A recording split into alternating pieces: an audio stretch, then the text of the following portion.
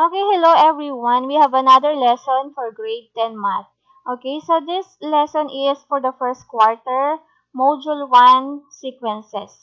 Okay, and our objective for today is to find the first 5 terms of the sequence given the general term or the nth term. Okay, example of the general terms are the following. We have a sub n equals n plus 6.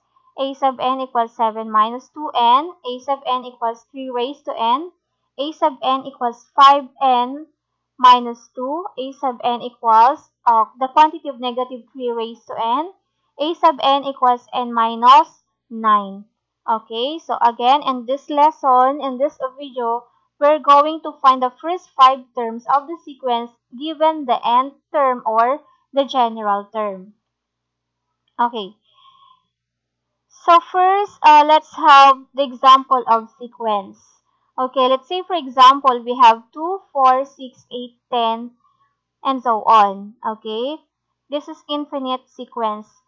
So in this sequence, the pattern is, the next term is obtained by adding 2. 2 plus 2 equals 4, plus 2 equals 6, plus 2 equals 8, plus 2 equals 10, and so on. Okay, so let's have first 2. So 2 is what we call the a sub 1 or the first term of the sequence. Okay, 4 is a sub 2, which is the second term of the sequence. And 6 is a sub 3 or the third term of the sequence. 8 is a sub 4 or fourth term of the sequence. And a sub 5 is fifth term of the sequence. And so on, until we have a sub n or we have nth term of the sequence. Okay, so next, let's proceed. We're going to find the first 5 terms of the sequence. Let's say for example, number 1, the given general term is a sub n equals n plus 6. Okay, so paano natin kukunin yung first 5 terms ng sequence? Unang 5 terms ng sequence. Okay, to find the first 5 terms of the sequence, we have the a sub 1, a sub 2, a sub 3, a sub 4, and a sub 5. Okay, to find the first 5 terms, we're going to substitute the value of 1, 2, 3, 4, and 5 since 5 terms ang hinahanap. Okay, so let's solve first 1, the first term. Okay, to find the first term, we're going to substitute 1. Then now we have a sub 1 equals 1 plus 6 equals 7. Okay, pinalitan natin yung n ng 1. Okay, we substitute 1 doon sa n. Okay, since first term yung hinahanap o yung pang-unang term ang hinahanap. Okay, so therefore we have 1 plus 6 equals 7. Therefore, the first term is 7.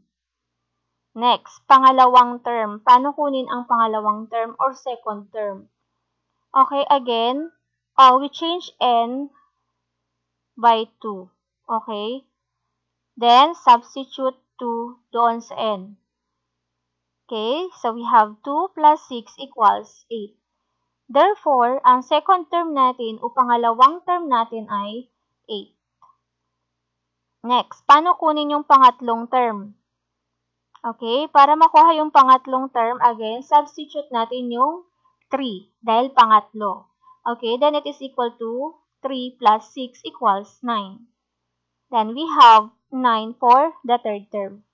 Next, para sa fourth term, we substitute 4. So we have a sub 4 equals n, palitan ng 4, then plus 6, then we have 10. Okay, so the fourth term is 10. Next, to find the fifth term or panglimang term, okay, substitute 5, then a sub 5, okay, equals, change n, which is 5 plus 6 equals 11. So the fifth term is 11. Therefore, the first 5 terms of the given general term a sub n equals n plus 6 is 7, 8, 9, 10, 11.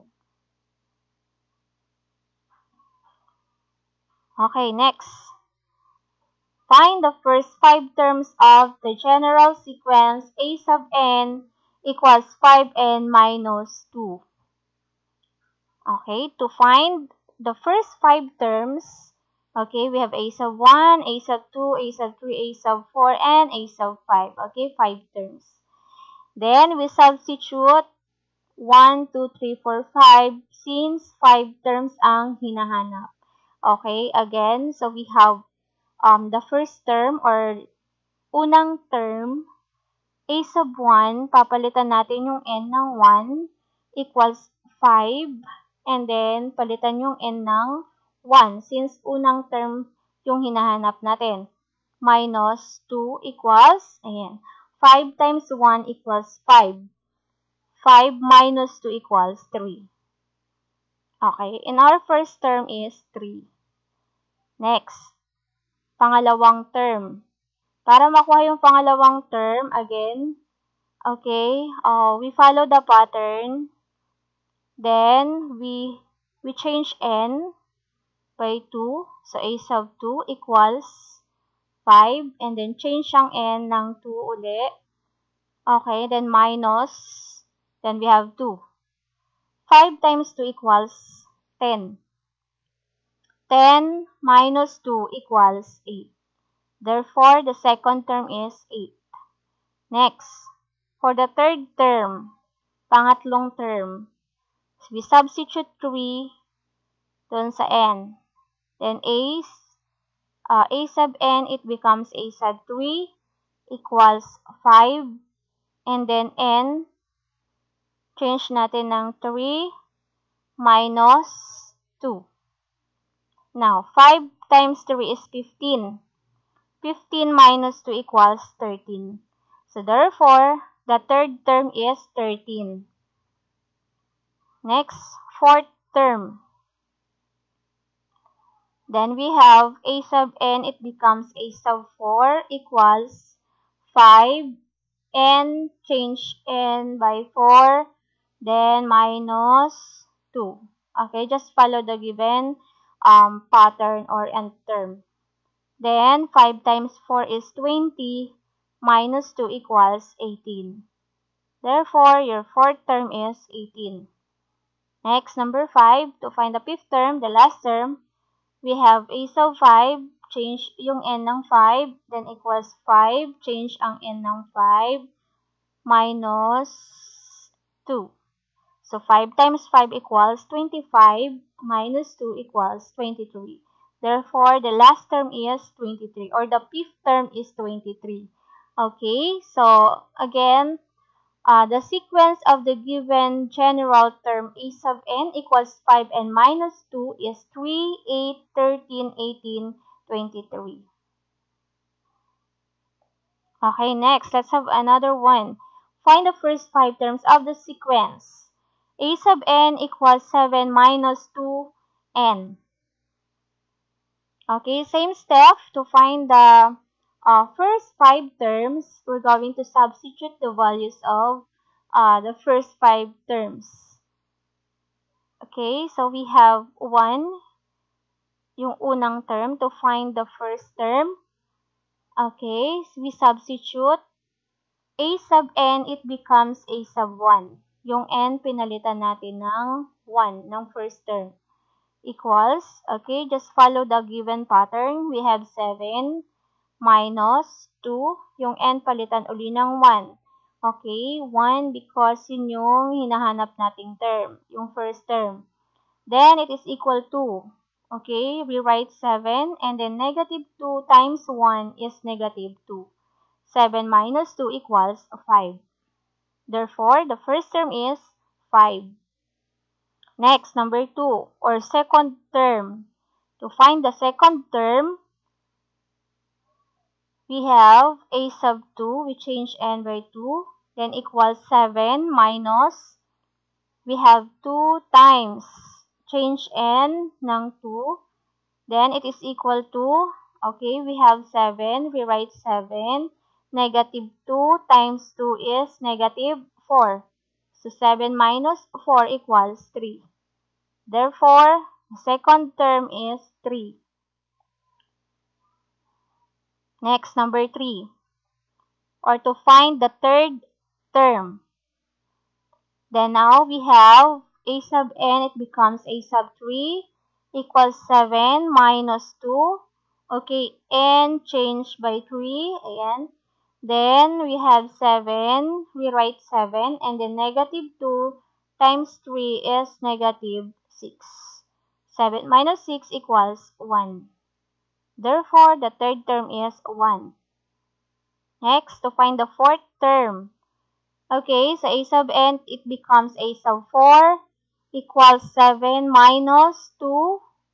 Change n with 4. Then, now we have 7. We write 7. Negative 2 times 4 is negative 8. Okay, so 7 minus 8 is negative 1. Okay. Therefore, the fourth term is negative 1. Next, to find the fifth term, we're going to have, okay, a sub n becomes a sub 5 equals 7 minus 2, and then n is 5. And then 7, we write 7, then negative 2 times 5 is negative 10. So 7 minus 10 equals negative 3. Okay, mas mataas ang negative 10 kaysa positive 7, kaya kukopyahin natin yung sign ng mas mataas na number.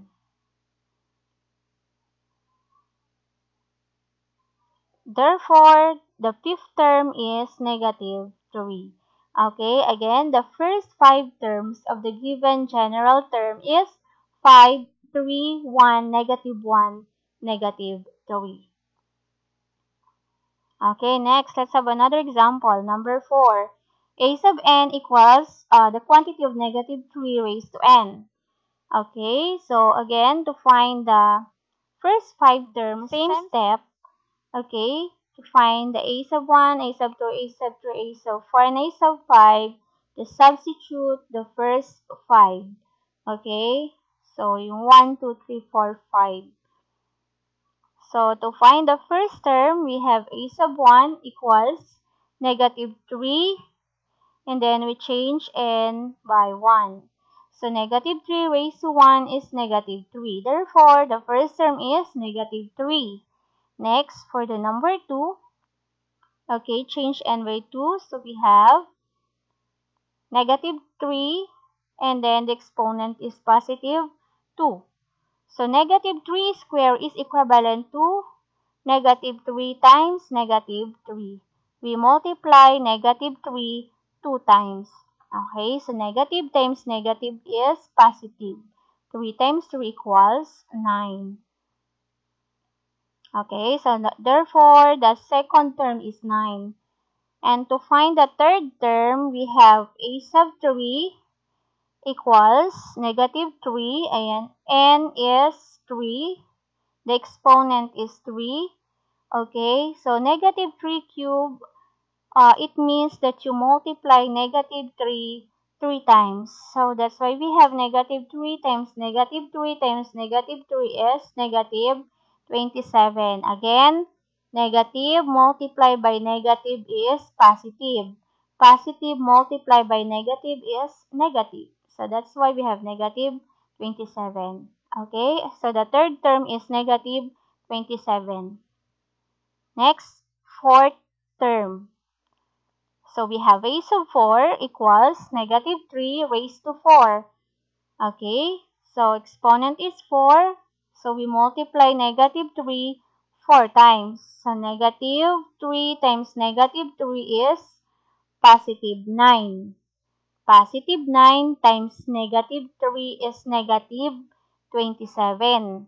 Negative 27 times negative 3 is positive 81.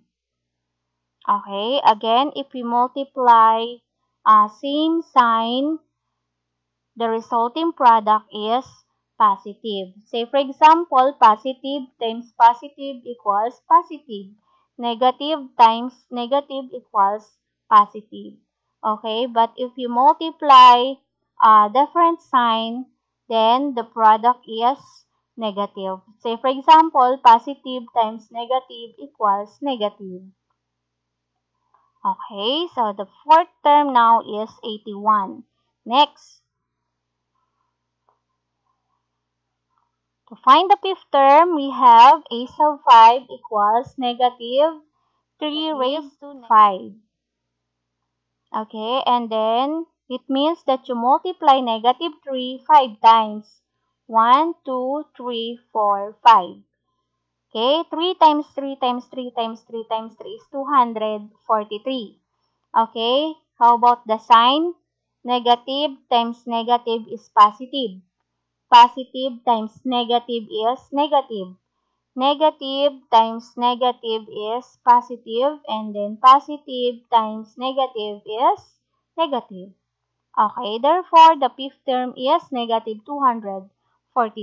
Again, the sequence of the given nth term is negative 3, 9, negative 27, 81, and negative 243.